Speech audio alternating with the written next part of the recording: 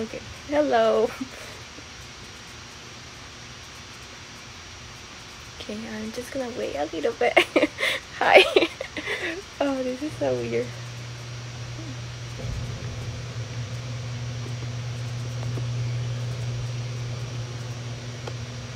Okay, so I guess I can just start, right? Because we're just gonna save it anyways. Um. Okay, so my name is Jimena Luna. I currently work as a student worker for the National Competitive Scholarships, and I have applied for many scholarships. The first one I applied for was the Gilman Scholarship, which is a scholarship that helps you study abroad. You do have to have Pell Grant to apply for this scholarship, and thanks to this scholarship, I was able to study abroad in Spain for 5 weeks, which I think was the best experience of my whole life. So if you can, make an appointment and apply for these amazing scholarships. Then I applied for the CLS, which is a critical language scholarship. I'm currently studying Portuguese. So that's why I applied for this scholarship. I didn't get it, but I'm grateful for the opportunity to be able to apply and work with this office, because I learned a lot about myself and about my goals in the future. Then I applied for the Truman Scholarship, and I didn't get it either, but this scholarship really helped me get to know myself, learn about what I want to do in the future. So I think this one was the best and more challenging scholarship I have ever applied for. I have to come up with a proposal, and it was a good way to see and do research in like grad school and where I want to end up in the future. So I'm really, really grateful for that opportunity. And I'm currently applying for Fulbright, which Fulbright Brazil. I want to go and teach English in Brazil. So I'm excited for that one. I strongly recommend you to apply for these scholarships. You're really not alone.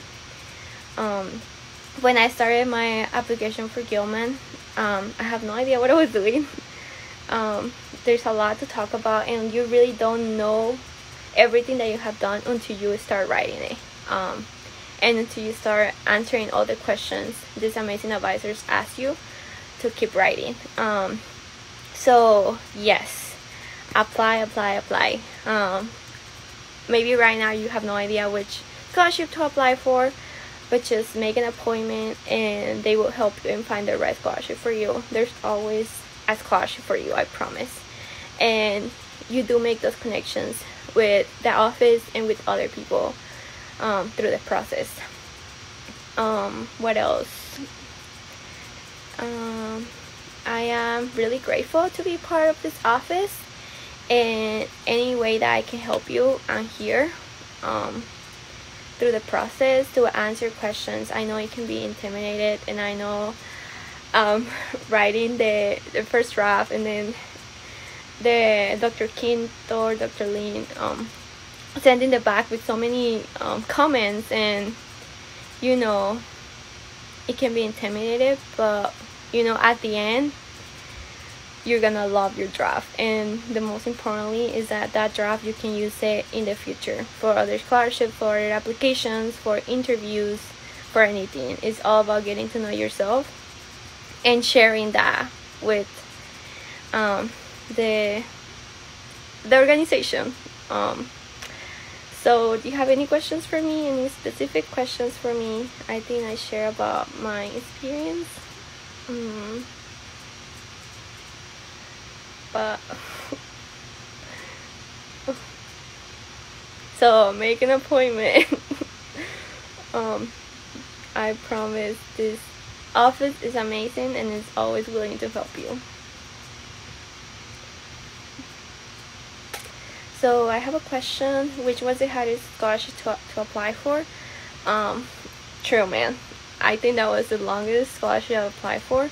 I didn't know about Truman until December, I think, and the deadline was at the beginning of February, I think.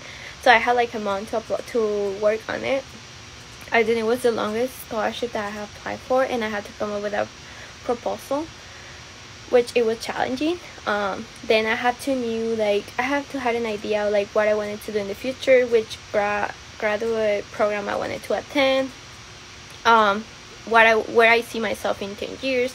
So it was a lot of reflecting and thinking and really seeing myself in the future, which I know at this time life is like, I don't know what I want to do,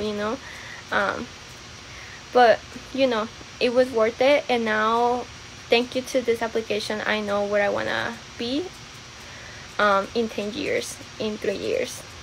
So, and then I have another question. Why did you decide to do Fulbright? Well, working in the office, I realized that there is so many opportunities. I love languages, I love culture. I came from Mexico 5 years ago, so I had to immerse myself with another culture. So then I studied abroad in Spain, and it was another culture, even though they speak Spanish too, but it was learning about another culture. And then now learning Portuguese, I would love to visit Brazil and be part of the culture and learn from them and learn the language. And for me, one thing is like always sharing the American culture. So I'm not like sharing my Mexican American culture to other countries. So that's why I decided to apply for Fulbright, and I'm really excited for the opportunity. I have another question. What did you wish you could have gone back and told yourself before applying to these scholarships? I wish I knew about this office since like my freshman year. I started to know about the scholarship like at the end of my sophomore year. So I think that's the only thing, I really didn't know how many things I was doing through my future. And now when writing applications, sometimes I don't know what to focus on. So I guess the only thing is just like knowing about this scholarship early and making an appointment early and knowing about those scholarships, those opportunities early. So yeah, if you're a freshman, apply, make an appointment. It's never too early to work on those scholarships. Any other questions?